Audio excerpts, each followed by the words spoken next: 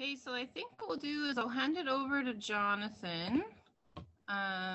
Jonathan, are you there? I'll get you to share your screen with us.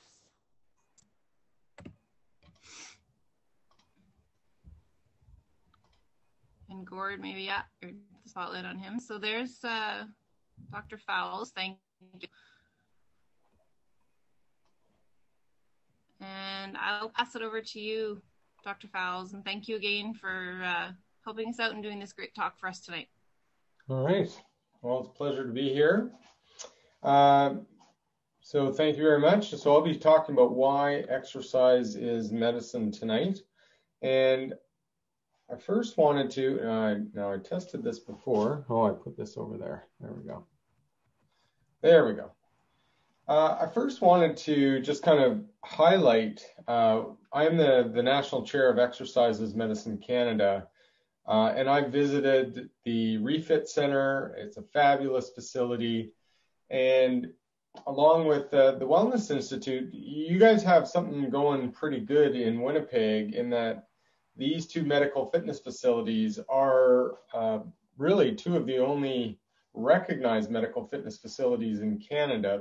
I think there's another one even in Winnipeg that you're building, but the only certified medical fitness facilities. There are other versions of these types of fitness centers that offer, a whole bunch of range of things that basically try and bridge the gap between medicine and community health and fitness. But the one thing that I think really speaks to the fortunate situation that you're in and the gold model, the gold standard that people are trying to attain with what's at Reh-Fit, for example, is just that, a welcoming place for everybody. One thing I was absolutely blown away with when I was there was the fact that there was people from every walk of life, every body, every shape, every age, in all different areas. And I think that one thing that you need to be thankful and appreciative of is the incredible facility and programs and the range of services that you have through the Reh-Fit. And that's partly due to the vision of your CEO there, Sue Boreski, who has lined up some great speakers for you, starting with me this week and ongoing, or I think you probably already had some talks already, but like Paul O and various others that'll be speaking. And again, that comes down to the vision that Sue has kind of started with exercises, medicine, and integrated into your facility. And I'm wanting to kind of give you a little bit of background of where this philosophy kind of comes from based on the evidence that has accumulated in this regard. So the whole idea for exercises medicine really started from this person. He's a physician, Bob Salas. He's in the United States with the American College of Sports Medicine. And this is one of his quotes: "What if there was one prescription that could prevent and treat dozens of diseases such as diabetes, hypertension, and obesity? Would you prescribe it to your patients?" And certainly. And this was based on the accumulating and overwhelming evidence that kind of came out of the 90s and the early 2000s about the benefit of physical activity and exercise to all these different chronic diseases compared to medications, for example. And so this is kind of like the heavy hitter slide right here with the fact that, the evidence that accumulated across all these conditions that physical activity at the right intensity could reduce the incidence of hypertension and diabetes, cardiovascular disease, stroke, colon cancer, breast cancer, Alzheimer's disease. And there's basically evidence across over 35 different chronic conditions now. And if you look at the green numbers on this slide, it's basically a quarter to a third across all these conditions. If you attain that physical activity guideline of 150 minutes a week of moderate intensity to vigorous intensity physical activity.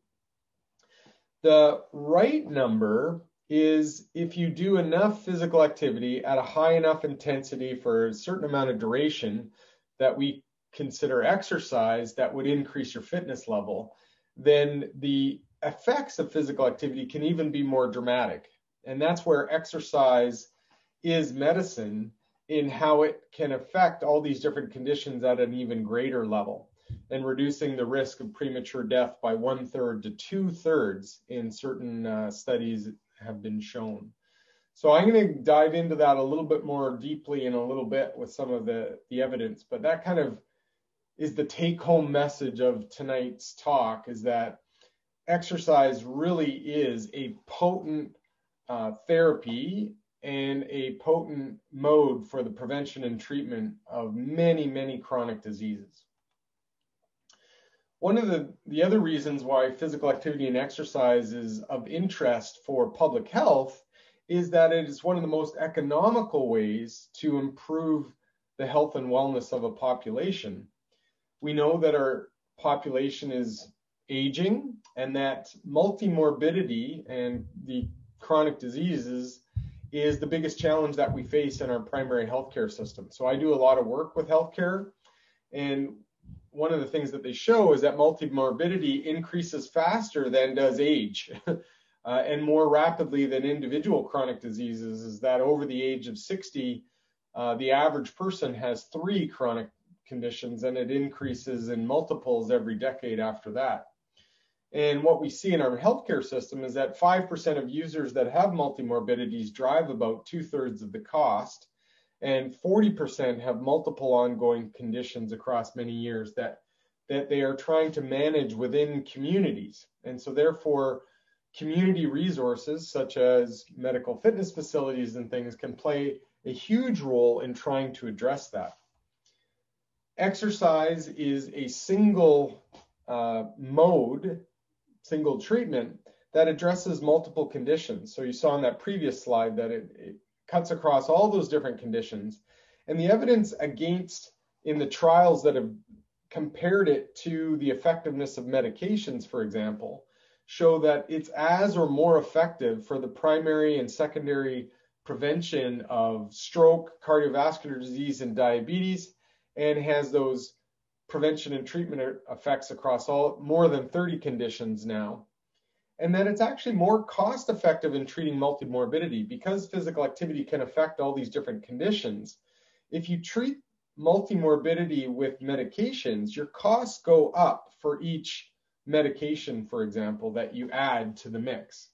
And the average 70-year-old is now on 6-7 medications, whereas exercise can take the effect of a hypertensive medication, a diabetes medication, even medications for treatment of anxiety, depression, Alzheimer's disease. And that one treatment of getting 150 minutes of moderate to vigorous physical activity and doing resistance exercise a couple times a week can address all those things. And for each condition, the actual relative cost goes down because you're using that one treatment for all different conditions. So it's actually more cost effective in treating multimorbidity than a typical medical management model.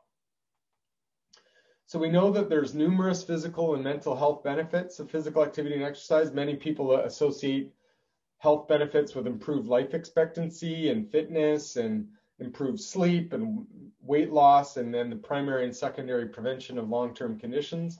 But we know that it also has potent effects on mental health, such as increased participation in socialization, reduced risk of depression, improved mood, confidence and self-esteem, as well as improved body image and attitudes towards physical activity. So again, not only does it have effects on specific conditions, but it also has multiple effects across, psychological, sociological, as well as physical outcomes. And this is why we have guidelines that promote physical activity for the Canadian population. And Canada is actually a world leader in physical activity guidelines development. And we've now gone towards this 24-hour movement guidelines approach. And Canada was the first ones in the world to do this. They developed it for preschool, children, and youth. And now they've also developed it for adults and older adults. And this was actually just released October 16th. And interestingly enough, the World Health Organization has kind of adopted some of the characteristics of this, but not the full 24-hour movement guideline approach in the guidelines that they just released today. So they released the physical activity guidelines from the World Health Organization. And many of the guidelines are similar here to the World Health one. Like the World Health was kind of adopting some of these things, but Canada is the world leader in this integrated approach that physical activity is across a range, that we want to get light physical activities and reduce our sedentary behavior.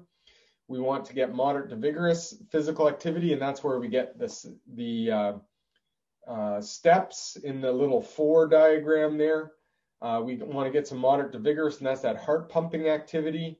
We want to accumulate 7 to 9 hours of sleep because there's very good evidence that shows that sleep really interacts with physical activity, that if we're not getting enough physical activity, our sleep is compromised. And if our sleep is compromised, we also don't get as much physical activity because we don't feel as energetic to be active.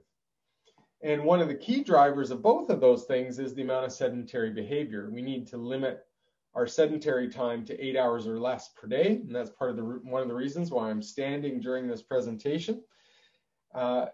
And that we get no more than 3 hours of recreational screen time. Now we know that that's a challenge in this COVID environment. There's papers that have been published very recently based on the first wave of the COVID situation where people's physical activity dropped on average by 15 to 30% and their screen time increased by a commensurate amount. And so that's something that we need to be aware of in this second wave, that we're doing all these virtual things online, but it's important to make sure that we're being mindful about being active as much as we can. And so if anybody wants to stand during this call and do a few reps or move their feet around, I fully support that initiative because limiting our sedentary behavior is one of the important steps we can take for our health. So we have these guidelines, and so it's interesting to see how this relates to how we're doing as Canadians. And so if we ask Canadians, are you meeting the guidelines? About half of Canadians report that they are. And this is also corroborated by some of the evidence that we get through accelerometry, where if we look at how many Canadians meet about 7,500 steps a day, on average, about 7,500 steps a day equates to approximately 150 minutes a week of accumulated physical activity. And that's where we get that relationship of what Canadians self-report as their meeting guidelines. So those two numbers actually kind of jive relatively well. Many of you have heard about the 10,000 steps a day, and that was a nice big round number that was basically promoted since the early 80s and 90s. And there wasn't a lot of evidence behind it at the time. It was just a nice big round number. And now they figured out that that is considered, if you're above 10,000 steps a day, that's highly active, physically active. Our previous guidelines actually had 150 minutes of MVPA accumulated in bouts of 10 minutes or more. And that was really more of an exercise kind of prescription, in the sense that if you accumulate it in bouts of 10 minutes or more, that means that you're doing more purposeful activity. And we know that more Canadians struggle with that. Only about 16% of Canadians are accumulating that bouted physical activity, which is really exercise. But the interesting thing is, though, is that the exercise does carry those dose response effects, that it does improve fitness. So there is some benefit to getting there. The ones who do regular exercise, 30 minutes a day, 5 to 7 days a week, is only about 5% of the population, but their fitness in that population is much higher and their health is much greater.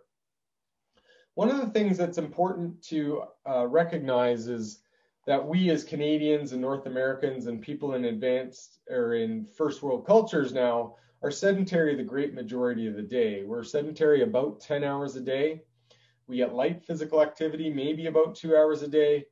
and we get MV, that moderate to vigorous, the average, the Canadian average is about 24 minutes a day. So there's work to be done there, and those numbers are basically the exact opposite of how we have been physiologically and historically for hundreds, if not thousands of years. So that's where I'm going to put this into context, that now we do a lot of things, involving a computer and seated and that kind of thing, but that's not how our bodies kind of adapted to our environments. And so to take a step back to put this into context, why and to understand why exercise is medicine and why physical activity has such potent effects on our health, it's because we as humans are physiologically the exact same as our ancestors from 10,000 years ago and 50,000 years ago, essentially.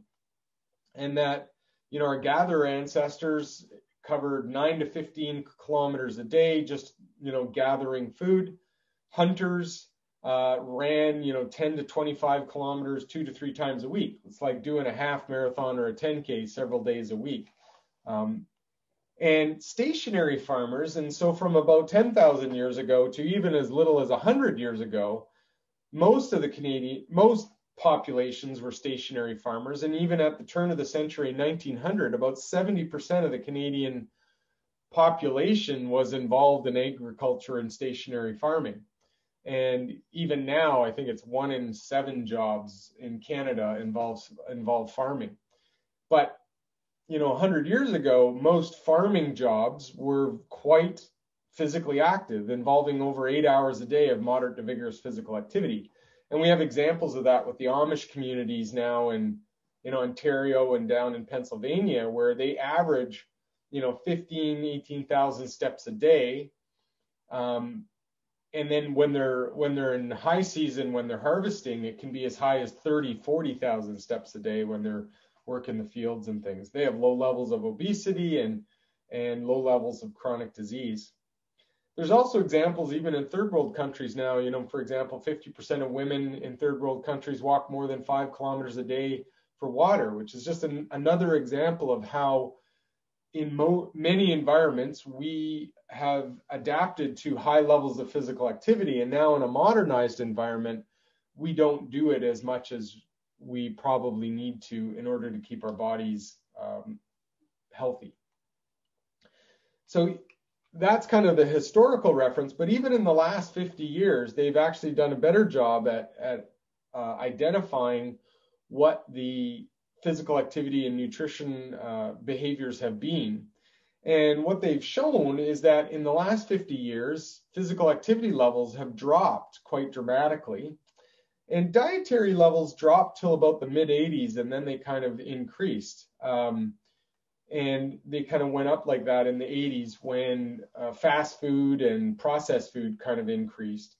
And so over the last 50 years, physical activity levels have dropped by about 350 to 500 calories per day across all domains of physical activity, whether it's leisure time, occupational work, active transportation. Across all those domains, we've reduced our activity levels by 350 to 500 calories.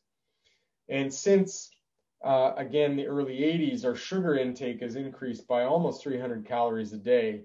It's now in everything that we eat. Again, at the turn of the century, the average intake of sugar for a North American was about 2 kilograms per year. And now our average intake in North America is 75 kilograms a year per person in North America. So that's how things have changed. And so you can understand why, as a population, we're gaining weight. That the average North American gains 1 to 2 pounds every year that they live in our society. So that's from, age 5 to age 55. The average person, when they reach retirement age, is about 50 pounds overweight, 25 to 50 pounds overweight. And that's just being in our society because of these changing dynamics. And so you have to go against the grain and do the opposite of what society is kind of leading you towards in order to be healthy. It's actually abnormal behavior to be healthy in today's society. So you have to consciously think to go out of your way to good foods and to get regular physical activity. And this is affecting our population. So, if we compare our baby boomer generation, which is the ones that are reaching retirement age and right now, compared to the, the pre-Depression generation and pre-World War II generation, that, the amount of regular exercise is dropping, the amount of regular physical activity is dropped quite precipitously by 2.5-fold. The number of people in excellent health has dropped by 200% essentially as a relative number, but an absolute number of 20%. And we can see that obesity has increased, hypertension has increased, and things like hypercholesterol has more than doubled. So these are things that our current generation is experiencing. And even our young generation, there's been fitness testing on kids. There's been a national survey that they used to do in the 80s that they've now picked up again. And the data there shows that our kids now are taller, they're heavier, they're rounder, weaker, less flexible, and less aerobically fit than we were in 1981.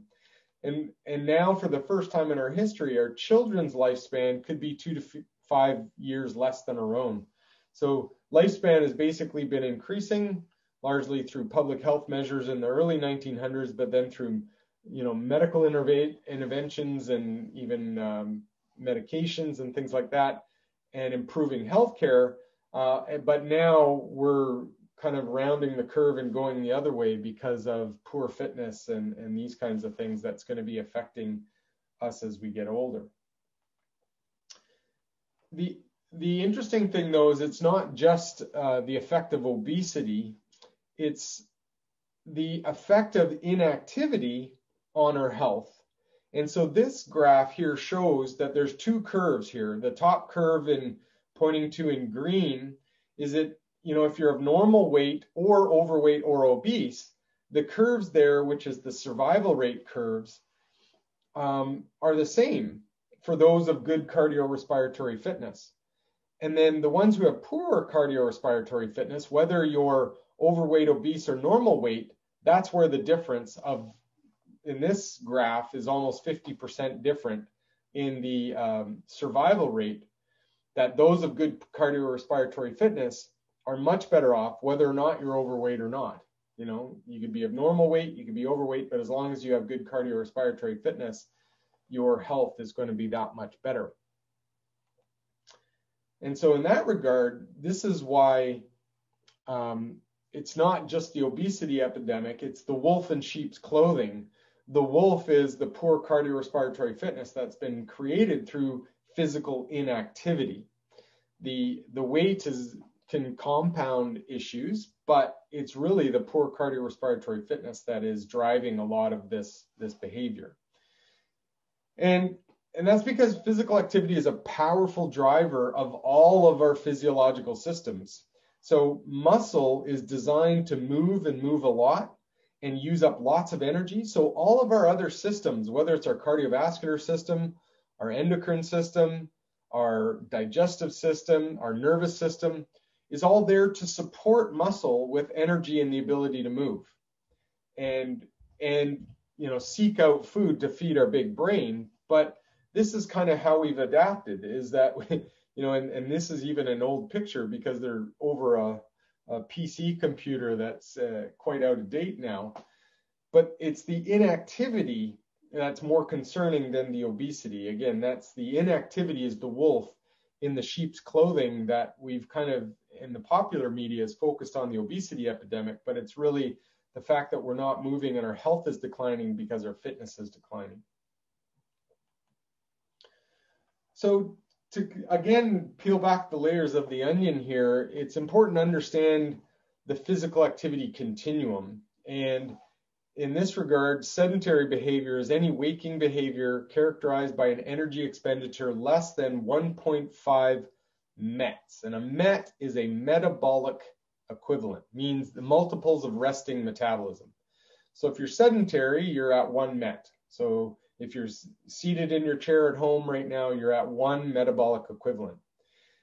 If I do light physical activity, such as standing like I'm doing now, especially if I talk with my hands a lot, I'm up around 1.7 METs or up to 2 METs because I'm standing. And so therefore you're no longer sedentary. And what we've learned is that that sedentary physiology that takes over basically shuts down all of our physiological systems.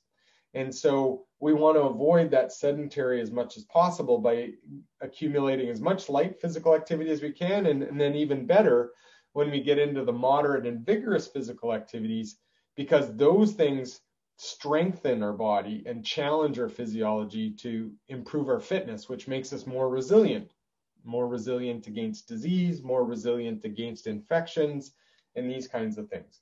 So moderate physical activity at 3 METs is really just a walk.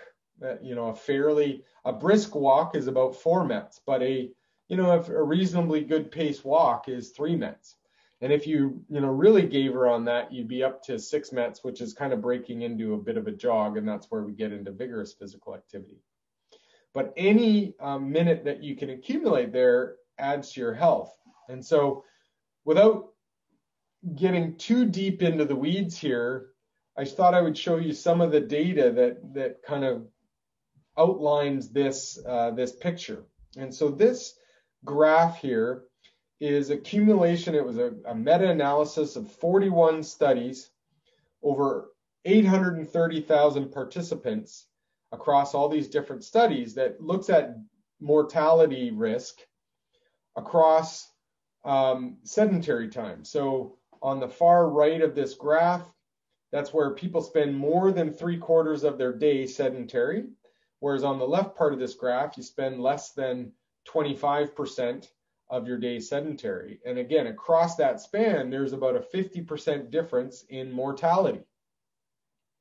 So if you can, spend the majority of your day moving, you're going to be a lot better off. And that's where we get that from the guidelines now. There's that statement, trying to accumulate at least 3 hours a day of light physical activity, and the more you do, the better. And this is where we get quite dramatic differences in mortality and type 2 diabetes when we look at people who are sedentary most of the time versus not. Now, if you're active and you do that MVPA, you can actually eliminate a lot of that risk from sedentary behavior. And so the hazard ratio at low physical activity, so the far right of that graph, you can reduce that risk if you are sedentary most of the day. If you go for that 30-minute walk at lunch and get your MVPA, you can reduce that risk by about 46%. But even if you're active most of the day, doing exercise still provides significant improvement and benefit because you're improving your fitness. So even if you're active most of the time, still getting out and doing that exercise still improves your health. And that's a very significant effect, 16% across 800,000 people. It's a highly significant effect. And so you can also take, from this that you can still see, though, that being active most of the day has, similar benefits or even sometimes greater benefits than if you're sedentary most of the time and all you do is exercise. And that's what we see sometimes with our university population, is that they're studying and sitting in classes all day and then doing sedentary recreational behaviors on phones and video games and various things. But then they'll get their hour a day of exercise, but then they're sedentary the rest of the day. And actually moving more throughout the day might actually even be better for your health than doing that. Now, I think this is my last data slide, I think, that kind of shows this relationship in detail. And this is one of the first studies in 2018 that showed accelerometer data. So this is actual measured physical activity. A lot of our understanding of physical activity and relationships and health were based on people's report of their physical activity. And we know that people tend to over-report their physical activity, but this is actually measured physical activity. So where we get that 30% improvement in or reduction in risk of premature death, mortality, that's what a hazard ratio is. is where that arrow is on this diagram, which is our guidelines. About 30 minutes a day gives you about a 30% reduction in your risk of dying prematurely from all causes. But you can see based on that red line that any part across that line, any minute you do of MVPA is actually better than the point before it. So if you're, at the reference point there, which is the top left, at 1.1, where you're not really moving, or this group would not be moving it very much. If you move for 5 minutes, it's better than 0. If you move for 20 minutes, it's better than 5. If you move for 40 minutes, it's better than 20. And that improvement keeps on going down all the way to almost 80 minutes a day, 100 minutes a day is where it kind of plateaus at about an 80% reduction in relative risk of premature death. So it's basically, it equates to about a minute a day relative risk reduction. So the more you do, the better your health is going to be related to overall health. And so the take-home message there is that any minute that you can do a physical activity is good and more is better. And it plateaus at about 100 minutes a day. After that, it's kind of reached your genetic limits, and you'd be doing things more for, sport or exercise, performance means or something like that. So you're not going to get any more health benefits. Now, the other thing is that people thought, well, do I exercise? Do I have to do it all at one time? Those are questions. And they also analyze this. And now because they can measure with accelerometers, they show that whether you accumulate that physical activity in a minute at a time, 5 minutes, 10 minutes at a time, it really doesn't matter that much. We now have the resolution to show that any minute you can do at any given time is going to benefit your health. So if all you got is 3 minutes to go walk a flight of stairs, go for it, because that's going to help. If all you have is 1 minute to when you're seated at work and you don't have a time for a break, standing up and doing a couple chair squats, that's going to contribute to your health. Now, it's going to be even better if you can get out and go for a walk in 10 minutes or do some exercise. But the key message there is that exercise and physical activity is much more accessible than we used to think it was, in the sense that, we can do things at any time. And that's a good news for us now in the COVID epidemic, where we don't have the opportunity to get to the Reh-Fit center. You can take your Reh-Fit pack there at home and with your resistance bands and follow along with a virtual class and fit that activity and exercise in when you can. Because any way to stay out of that lowest physical activity quartile is going to dramatically improve your health. So the more you can keep moving, the better. And these effects are consistent across various chronic diseases. So, the guidelines in exercise and diabetes, they show that the beneficial effects on, for example, glucose management measured by somebody's A1C level, that's similar to a first-line kind of medication. They're beneficial regardless of whether or not you lose weight. Whether you do aerobic exercise or resistance exercise, you can get important effects, clinical effects on improving glucose control by doing that exercise. And so, those exercise guidelines in diabetes are there because they're effective. Same thing with coronary heart disease. And I see next week you have Paul O that's coming to talk about some of the 10 steps for your health. He's one of the top cardiologists and cardiac rehabilitation people in Canada, if not the world. And, he'll show you that with moderate coronary artery disease, if you're achieving the guidelines, which is 150 minutes a week, which equates to about 1,500 kilocalories a week, you can stabilize coronary artery disease. If you do less than that, coronary artery disease can progress. If you do more than that, you can actually regress fatty acid plaques and things like that that are creating some of those problems with cardiovascular disease. So this has been shown in cardiac rehab, and why cardiac rehab programs are so prevalent across Canada and around the world is because of this very clear evidence that shows how effective exercise is as medicine in this regard. Next week, you also have Kristen Campbell, who's going to talk about cancer and exercise. So I'm not going to belabor this slide too much, but it basically shows that exercise is effective in pre-treatment, during treatment, post-treatment, and even in palliative care across a range of areas, not only physical outcomes, but psychological outcomes, and reducing the severity of cancer-related fatigue and pain. And again, if we think of 10 years ago, our thinking about exercise and cancer was, just go home, sit on the couch. You don't want to stress yourself too much. And then the evidence came out that the number one important thing that you can do to improve your outcomes if you're in cancer treatment or prevent cancer is actually to exercise. Because exercise is inherently anti-inflammatory and has all these positive things that actually help to boost your immune system and improve its ability to deal with issues. This is also, when it comes to mental health now, is a big issue that's talked about. And our evidence now shows that even as little as 10 minutes a week of physical activity can significantly improve your mood and happiness.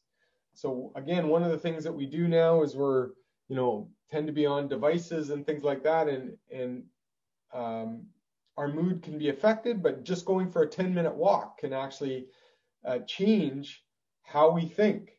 And if we do 15 minutes per day of vigorous physical activity, it can actually change the neurotransmitters in our brain, like serotonin and these things that reduce the risk of depression, even in those at risk of depression, by almost a quarter. And so there's very strong evidence for the effect of exercise at improving mental health outcomes. This is actually data from or self-report from actual patients. And they asked, this slide here is the vertical axis is what patients report as being the most effective treatments to treat a certain condition. And then what they counted for was, out of this one is 15,000 patients reporting, is how popular it was, meaning how many patients were regularly using this treatment to get the effects that they desired. And you can see that there's medications there, there's caffeine, journaling, massage therapy, sleep, very effective. But the one on the far right quadrant means it's most effective and highly popular to treat depression was exercise. Number one thing across all these different treatments that patients themselves report as being effective. Same thing for treatments of anxiety. You can look at all those different medications and different lifestyle wellness things like drinking water and prayer and psychotherapy and meditation. But there again, on the far right side is exercise that is both effective and highly popular to treat anxiety as reported by thousands and thousands of patients.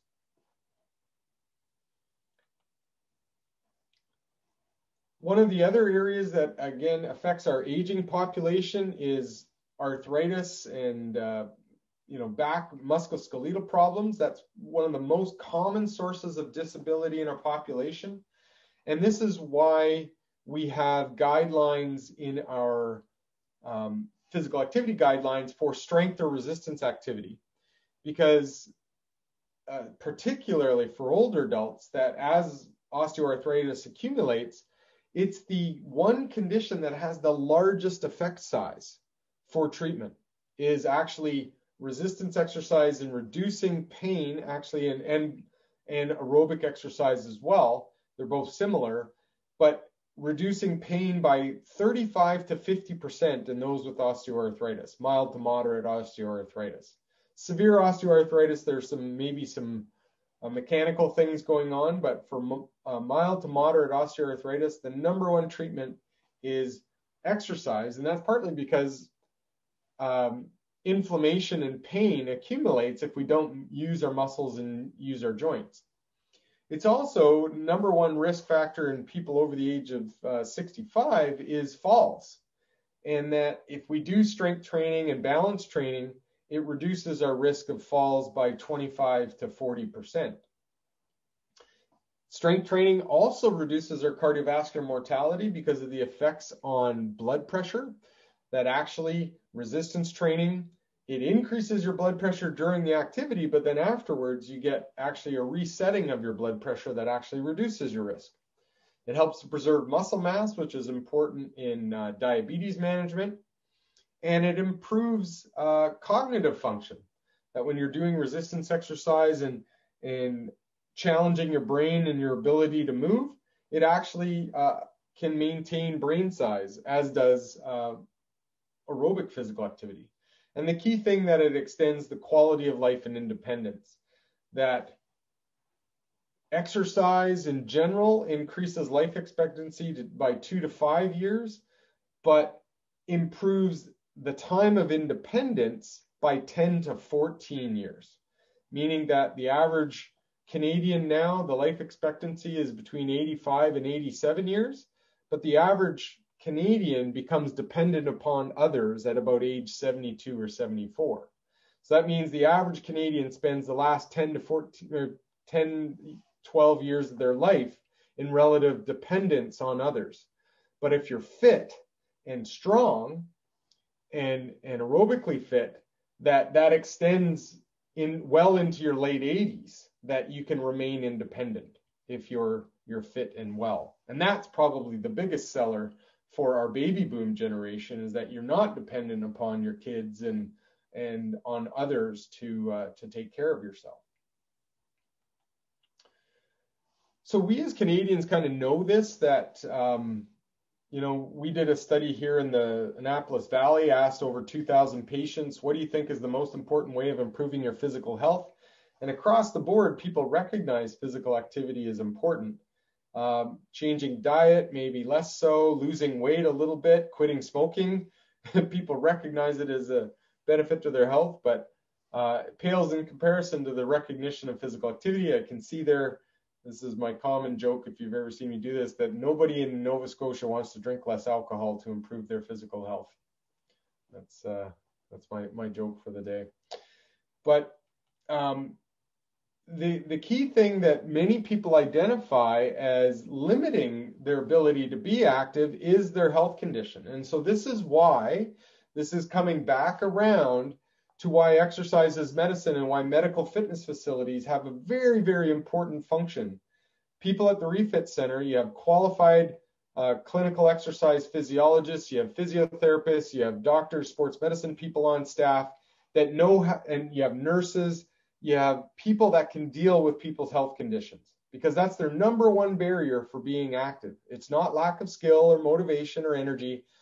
3 to 4 times greater, it's concerns about their health condition for older adults to be active, to get all those benefits that we've talked about.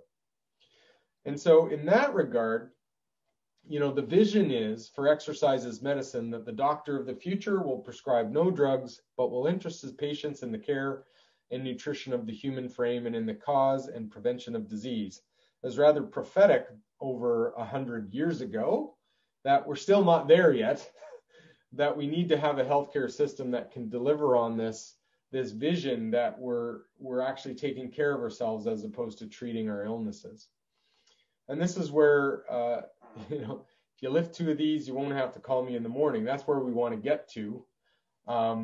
Is that our medical system is helping support us in being active and actually encouraging our health behaviors such as exercise, and that we won't have to do as much medications in that regard.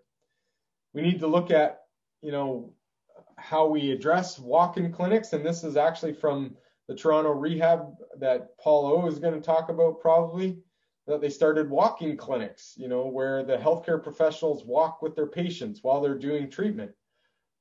Doing counseling while you're moving, because it embodies that active kind of motion. And that's, again, the Reh-Fit Center has that beautiful walking track there that people can be active even in the wintertime.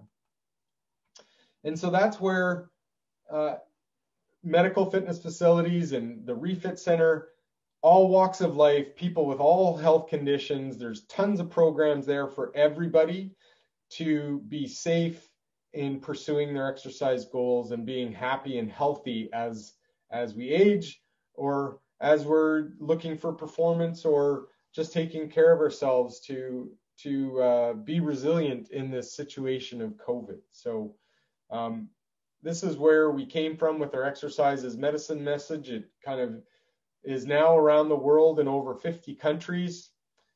We have a national advisory council, and actually Sue Boreski, who is your CEO at Reh-Fit, is our clinical exercise professional representative on our national advisory council, and she embodies the spirit of exercise as medicine and delivers it through encourages it through the programming at the Reh-Fit Center there. And that we have that vision that physical activity is an integral part of the prevention and treatment of chronic disease in the Canadian healthcare system, so that more Canadians can meet the movement guidelines. And we know that healthcare providers that support and encourage and even prescribe exercise can help you to be more active, especially if you can access recognized exercise professionals in places that can support you to do that exercise, in places like the Reh-Fit Center. I'm going to skip over that one, but basically wanted to thank you all for your time and attention, and conclude that the evidence there is very clear that physical activity and exercise is potent in preventing and managing chronic disease, and that healthcare has an important role to address. But we need these practical implementation strategies of having exercise programming in communities at facilities like the Reh-Fit. It really is the gold standard in North America. It won Medical Fitness Facility of the Year, I think, in 2015. And that we need to have collaborative practice in communities with qualified exercise professionals like you have at the Reh-Fit Center, that can help people that have chronic conditions to feel safe about their exercise behaviors so that they can take care of themselves. So thank you very much. And I'll take Thanks, Jonathan. If it's Rhea talking, the Director of Health and Fitness, you can't see me necessarily, or maybe you can. If you have any questions, you can use the box. There I am. You can use the chat box, and we'll see if Jonathan can read it as well, or we'll read them out. Just letting you know, Jonathan, we won Medical Fitness Facility of the Year this year as well. Oh, you did as well. Yes. Wow. So it's a new award. We just got it a few weeks ago, maybe 4 weeks ago. So if anybody has questions, congratulations. Thank you. Yeah, it was a great testament to the job that you guys are doing. That's awesome. Yeah. If anybody has any questions, you can type them in. So we have one. So you say that exercise is helpful. Is it helpful to exercise when you are just coming off a flare up? Yeah, that's a very individual kind of thing, and it depends on the type of flare-up. If it's rheumatoid arthritis versus osteoarthritis, or if it's a different inflammatory condition, it is a really individual thing based on your medication profile and various things. Most of the evidence now, though, shows us that as much physical activity as you can manage, and you are the best judge of what that is better. That, again, 40 years ago, somebody had a heart attack and the prescription was a month of bed rest. And we figured out that ages the cardiovascular system about 20 years, a month of bed rest. 20 years ago, we used to think that when you got back pain, the best prescription was a month of bed rest. And then we figured out that made the condition worse. 10 years ago, somebody's going through cancer treatment, the prescription was, 3 weeks or 4 weeks of bed rest. And we figured out that made it worse.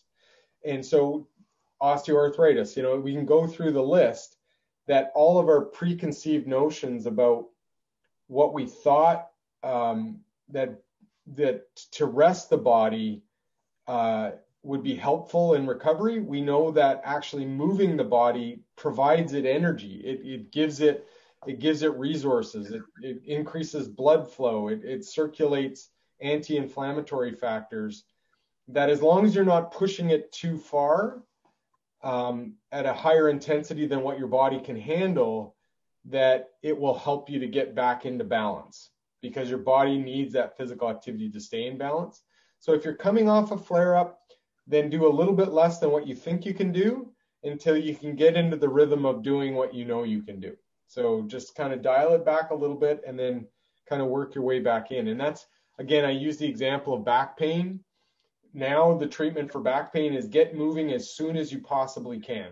You know, if you have a back flare up, take care of the pain, but start moving again as soon as you can, because the sooner you get your body moving again, the faster it'll bounce back.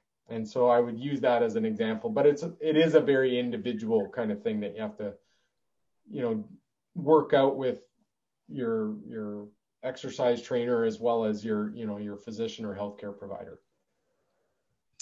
Okay, there's a couple more questions here. I missed one, so I don't know if Gord, you can read one, but one from Kaylee Evans, who I believe you worked with when you I know Kaylee very well, yeah.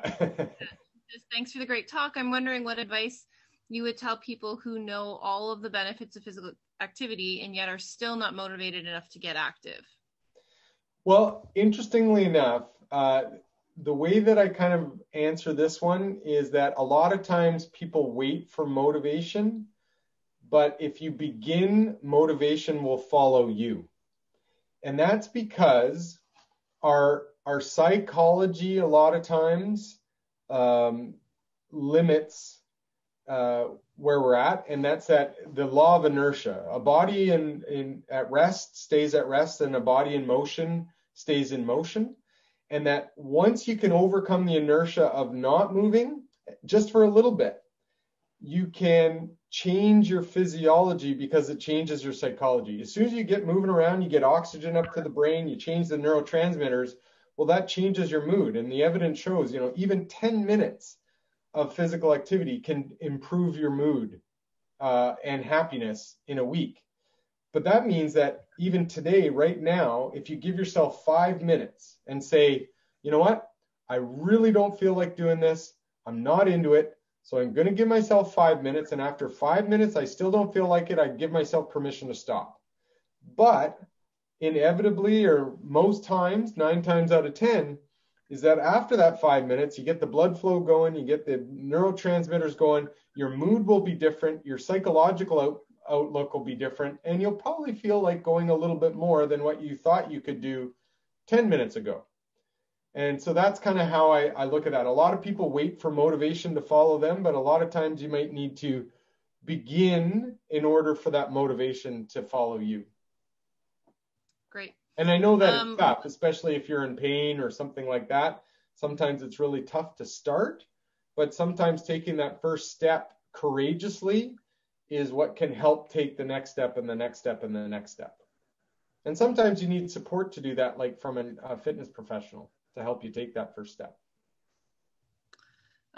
There was one comment, and I've lost it on here, so I apologize to whoever typed it, but she was relating to the fact that do you present to kind of the general public? I have, and in Nova Scotia, I'm actually the chair of Exercises Medicine Nova Scotia, and we did an Exercises Medicine Nova Scotia initiative, and I've given several talks, you know, through the diabetes at the library, and we were planning to do another set of talks, and then it kind of got derailed somehow. I'm not quite sure. It just didn't get off the ground because I think Nova Scotia Health Authority ran into some different priorities that they were restructuring and things, and it didn't kind of get on the map. And then COVID happened and things like that. So we're hoping that there'll be some other kind of public talks in Nova Scotia. But now with Zoom, you can kind of do it anywhere at any time. It's a great thing. We're super excited to have you. One last comment, and I think then we'll wrap it up. We'll be conscious of everybody's time. So we had a great member with a success story telling us that she's diagnosed with diabetes in 2019. She agrees exercise medicine. She's currently down 72 pounds and diabetic free. So we're really happy for that. Amazing. The one just came in quickly. It says one of the slide indicates 150 minutes per week of aerobic activity, but I missed the recommendation on how much time per week should be spent on resistance activity. So resistance exercise doesn't have a time recommendation. It has a sessions. So you're recommended to do 2 or more sessions per week, or times of resistance training. And that's because the amount of time that it's done isn't as important as actually doing the strength work itself. And so as long as you're doing, maybe the recommendations are 5 to 8 exercises, of different major muscle groups, 2 to 3 sets of 8 to 10 repetitions, and you do that at least twice a week, you're definitely meeting guidelines and getting most of the benefits there. Okay. So I think everybody's maybe had a chance to have a question or two. So really, once again, thanks, Jonathan, for doing this for us. I think all the people My that pleasure. tuned in were really quite happy with the information, and I'm going to challenge all of the Reh-Fit members that are watching that you better do an online class tomorrow and get your 150 minutes in and get your resistance training in, and make sure you're not sedentary during the day. So everybody should stand up as soon as you end this call and move around. So again, we're super happy that you could do this for us. There you go. Have a great day. There you go. Okay. Yeah, there you go. Everybody's up and moving. Yeah. Okay, so thank you, Jonathan. It's a little late. See you later. It's 10 o'clock. So thanks, everybody. We'll see you. Yeah, you can go to bed. We've got a few more hours. Yeah. Thanks very much. Okay. See you, everybody.